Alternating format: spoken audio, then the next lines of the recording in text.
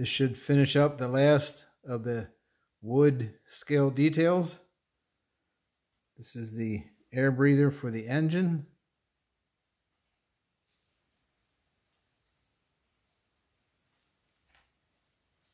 And I've carved out the opening in the cowling, dremelled it, a little bit of work with number 11 X-Acto, and a small piece of sandpaper. Looking at the pictures, looks to me like there is a radius in the ductwork of the cowling for the air breather. And there it is. Last of the wood build. I'm not gonna lie, I almost hate to paint this. I feel the same way when I build a balsa wood model airplane. Almost seems like a shame to cover up good woodwork.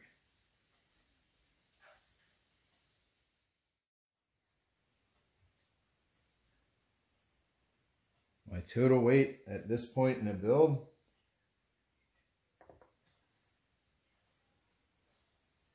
.8 ounces, or 192 grams.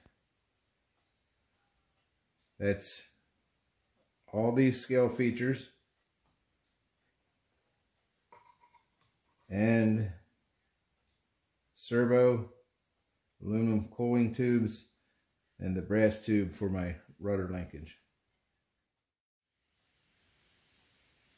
I've been pondering cowling attachments for a while, and I want to do it in such a way to keep the scale looks fairly clean. So I'm doing it with magnets. I have 2 magnets in the front and 1 in the rear. And then I had this idea for an internal mechanism to cause the rear magnet to release. Push this button down, releases the rear magnet. When you lift the back of the cowling, it causes the front magnets to release. To run the boat, drop the cowling in place, self-aligns. There's my cowling attachment using magnets. We'll take a closer look at how this works, but first check out these pictures of all the components I had to fabricate for this.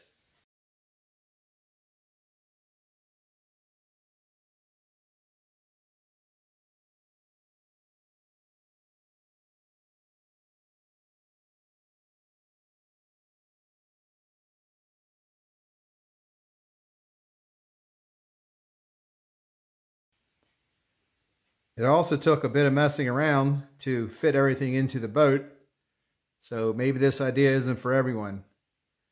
But I'll share it anyway. Maybe you can use it or adapt it to work for you in some fashion.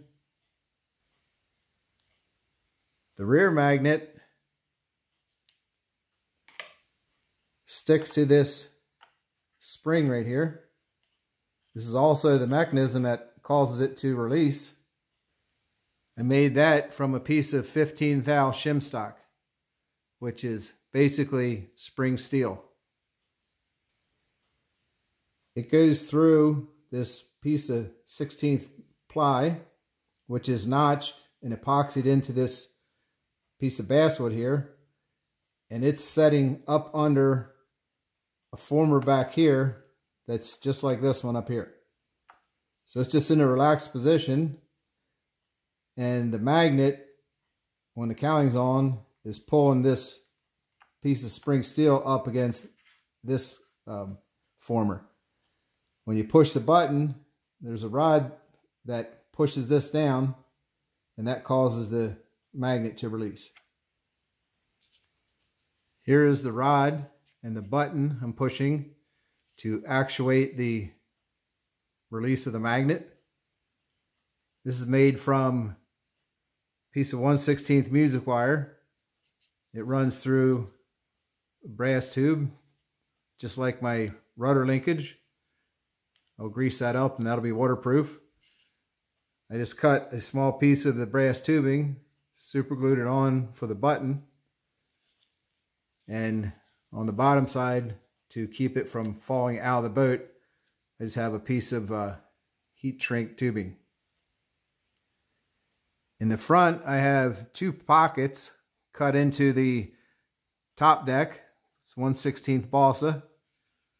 So those are halfway through the balsa, so 32nd deep. And I have the magnets sticking out 32nd. So that locates the cowling.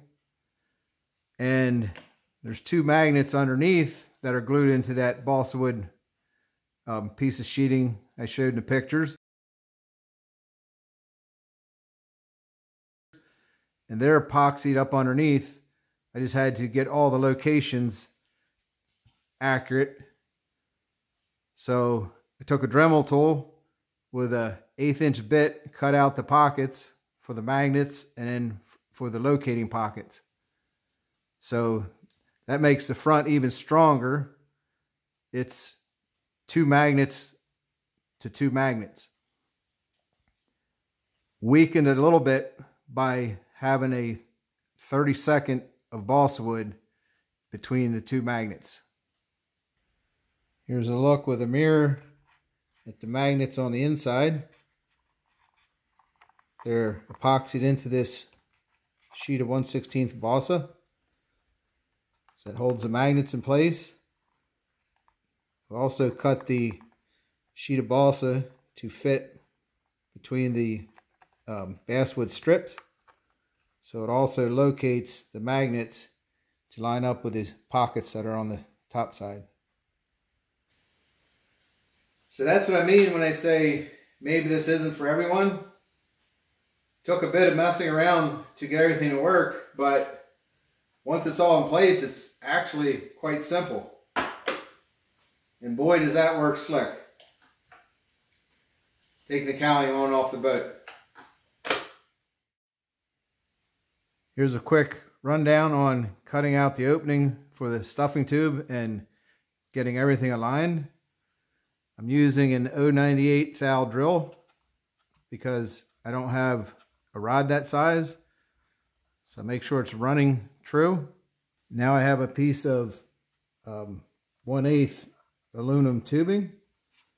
So I just slide that down the drill bit, or if you have a rod, and then I mark where that first starts touching the floor.